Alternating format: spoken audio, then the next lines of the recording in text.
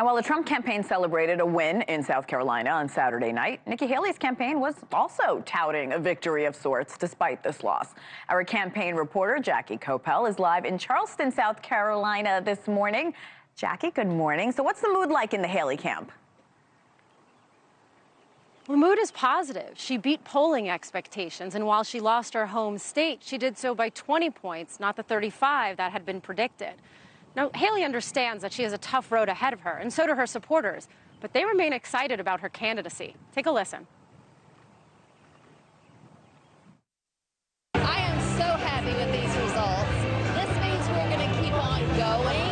We're going to fight for the integrity of America. She's been the underdog before. She always comes through. We believe in her. We believe this can happen.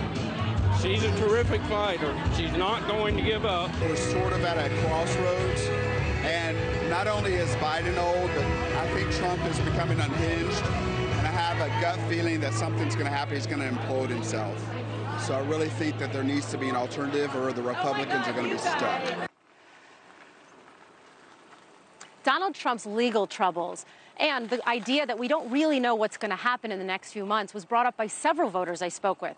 They're looking for an alternative to Donald Trump, and Nikki Haley wants to give them an option, saying, we don't anoint kings in this country.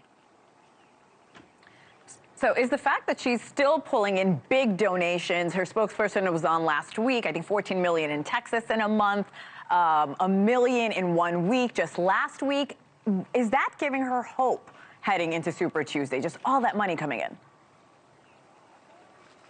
Certainly. I spoke with an official who is with the super PAC that supports Haley, and they said that they thought she hit the threshold that donors needed to see to keep going.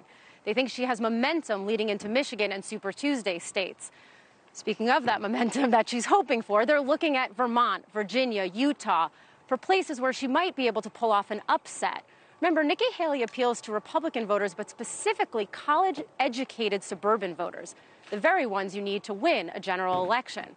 That's one of the core premises of her campaign, that she's the best candidate to beat President Biden in the fall. And if you look at polling, she would beat Biden handily, whereas Donald Trump is within the margin of error. So while Donald Trump had a good night last night, he's still struggling with the voters he would need to win in November. That same official said that Nikki Haley is actually making the case for the future of the GOP after Trumpism. The next 10 days will likely tell us if that future is now or sometime down the line. Either way, Haley heads to Michigan today, and then it's on to Super Tuesday states through March 5th. Jackie Koppell live in Charleston, South Carolina, in front of the USS Yorktown, I believe. Thank you so much, Jackie. Thanks for watching. Go to joinnn.com to find NewsNation on your television provider. And don't forget to click the red subscribe button below to get more of NewsNation's fact-driven, unbiased coverage.